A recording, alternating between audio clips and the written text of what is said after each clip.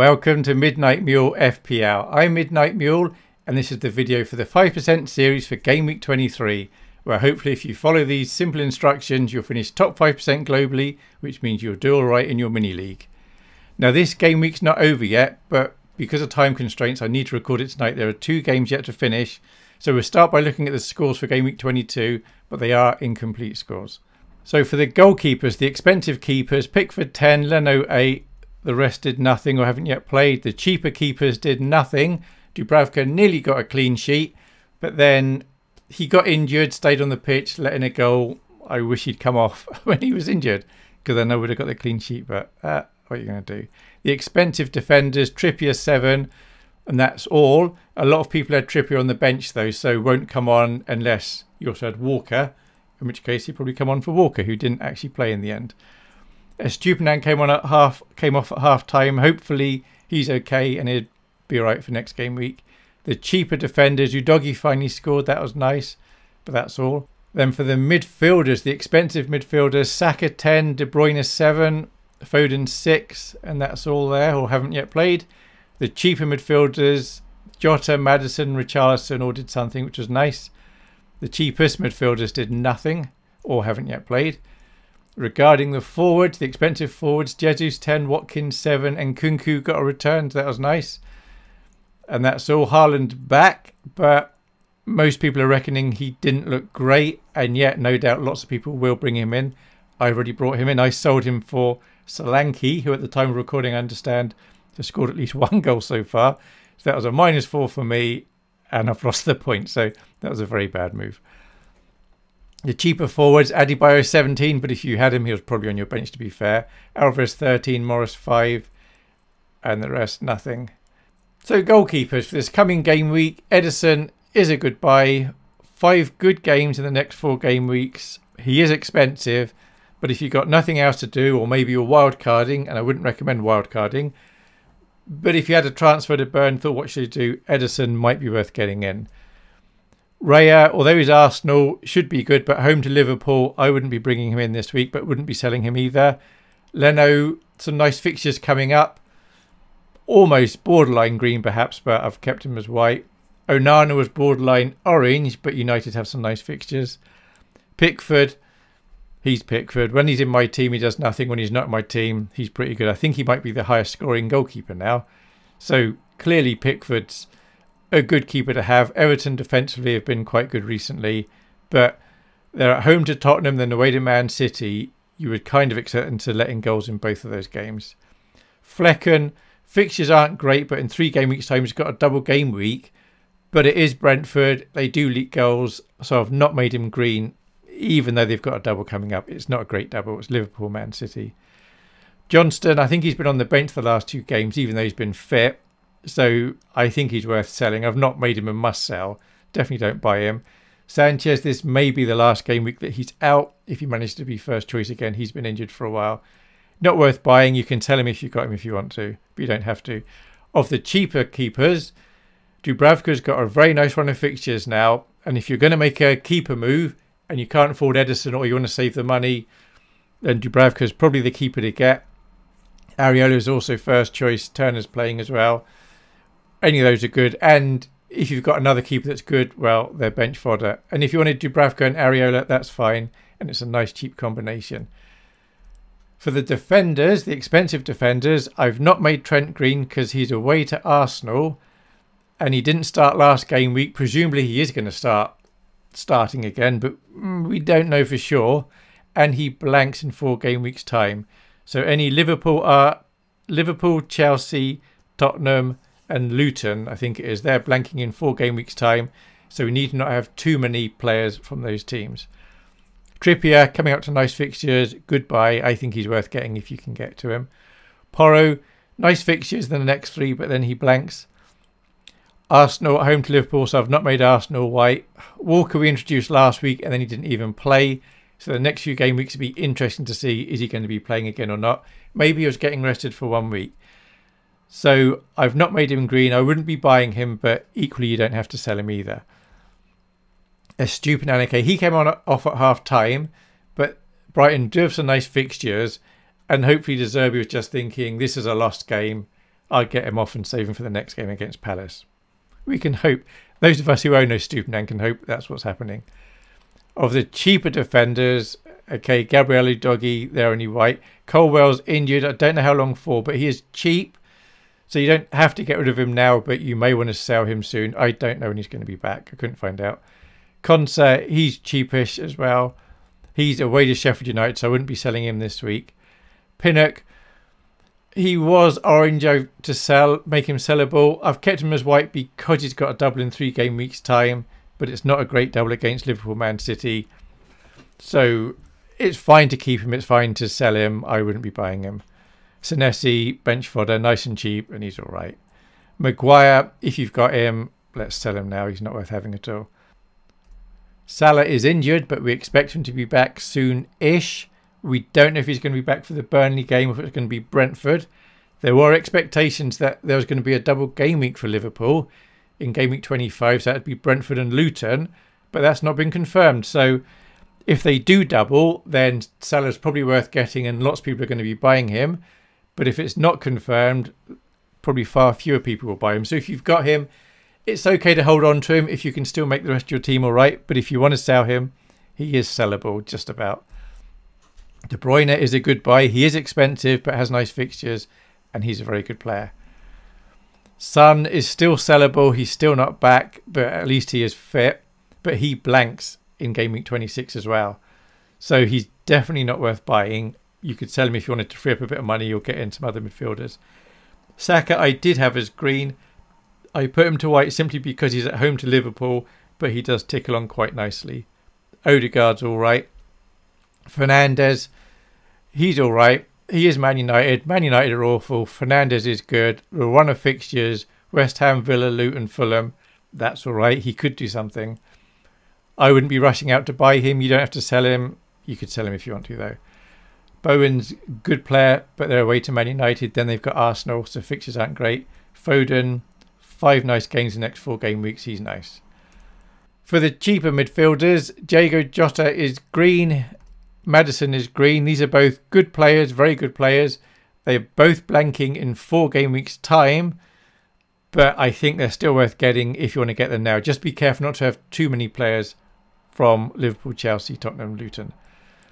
Martinelli's all right, but the fixture at home to Liverpool, that maybe isn't great.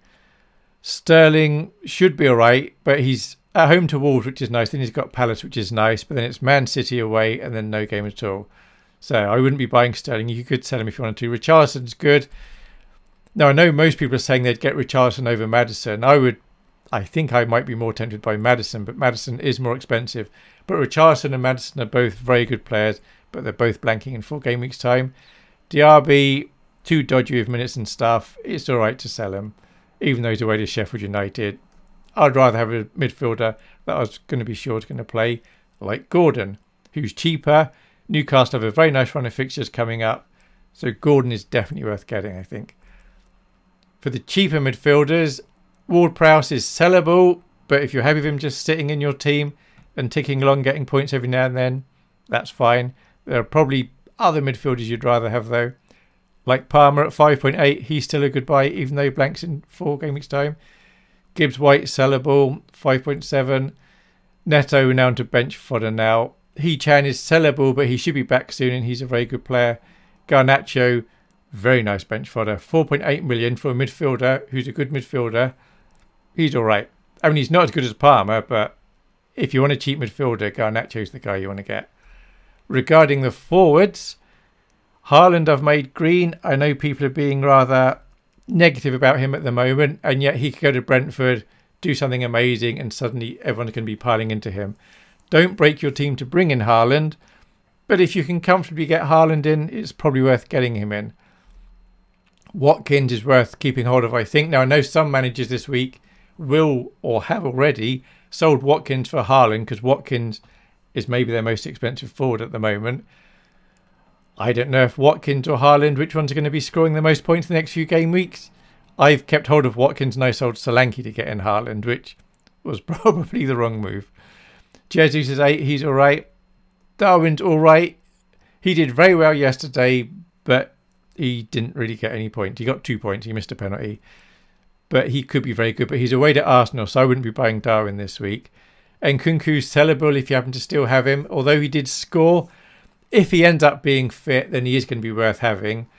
But in 3 game weeks' time, he's away to Man City, then he blanks. So there are several good forwards at the moment. It may be worth moving Nkunku on, but you don't have to. Solanke is still a good player, even though I sold him for Haaland. He's definitely a player worth having, and I regretted it pretty much straight away. Of the cheaper forwards, okay, we're bringing in Tony now as a new player. I was resisting bringing him in, but the double game week is very good.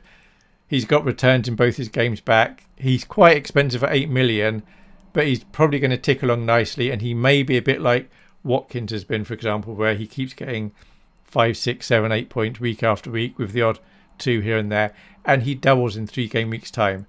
So lots of teams will buy him. So he's 8 million now, but I'd expect his price to go up a fair bit in the next couple of game weeks.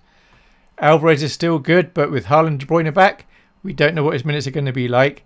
But at the moment, he is very good, and he's got a double coming up. Lots of managers were expecting to dump Alvarez to bring in Haaland. Some have already done that, but after last night's game, I believe some are now thinking they'd rather have Alvarez. So it's a tough call. We don't know what's going to go on. Going back 2 or 3 weeks, there's a lot of negativity about Alvarez because he hadn't done much recently. So it's very, very much recency bias, I think, with Alvarez. João Pedro went off injured. Hopefully it's a minor injury, though. Morris, bench fodder. So Morpay, he's actually been all right recently. I've got him here because he's 4.9, very nice bench fodder. And he does have a double game week in 3 game weeks' time. So if you want a cheap forward, I would buy Morpay at the moment before João Pedro or Morris or Adebayo or Archer. So you don't break your team to bring in Morpay. I'm saying he's a very good piece of bench fodder, and then you get to play him in 3 game weeks' time. So the goalkeeper, this is my suggested bench order for the keepers that are in this system for this coming game week. Flecken is playing Man City, so I wouldn't play him. Johnston's probably going to be on the bench, if not away to Brighton. It's a bit like a derby. I wouldn't play him. And then Turner away to Bournemouth. Areola's away to Man United. Raya at home but to Liverpool, so probably not a clean sheet. Pickford at home to Tottenham. I think there's more chance of a clean sheet there than with Raya. I've got Onana here. Home to West Ham. Could be alright. None of these, I think, have got a very good chance of a clean sheet so far. Leno away to Burnley. Could be a clean sheet, but it's away. Don't fancy away games much. Now, Sanchez, almost certainly going to be out injured, but just in case he's not, you might want to play him. They're not expecting him to be back yet, but he's home to Wolves. And then Edison away to Brentford and Dubravka at home to Luton. So the first keeper I showed you that you've got actually just goes on your bench. The other one is the one that you play. So for the rest of your team, the idea is if we get the 3 players on the bench right, then of course the other 10 outfield players choose themselves. This is my suggested bench order. You do whatever you like. This is just to maybe help you or give you a bit of a guide if you're unsure. So the first player you see that I show you, position 3 on your bench, next one position 2, last one position 1. If I don't show a player like De Bruyne, Haaland, Saka, it's because you're playing them. I'm also not showing Salah or Son because they're not playing. So Archer, Pinnock, Morris, Adebayo, Neto, Gibbs-White, Ward-Prowse, Senesi, Konsa, Morpay, Walker, Garnacho, White, Saliba, Gabriel. And if you've got 2 defenders from Arsenal, feel free to push one of them a bit further down the list. Udogi, Porro, Diego Jota, Darwin, Bowen, Martinelli, João Pedro, Odegaard, Sterling, Nkunku, Jesus, Estupinan, Maddison and Richarlison. This isn't necessarily ordered according to how good I think the players are. It's to do with how good I think the players are potentially going to do this week and allowing for how many other managers own them and how much you hurt if you have them benched. Regarding captaincy, and again, we're just looking at options here. This is suggestions.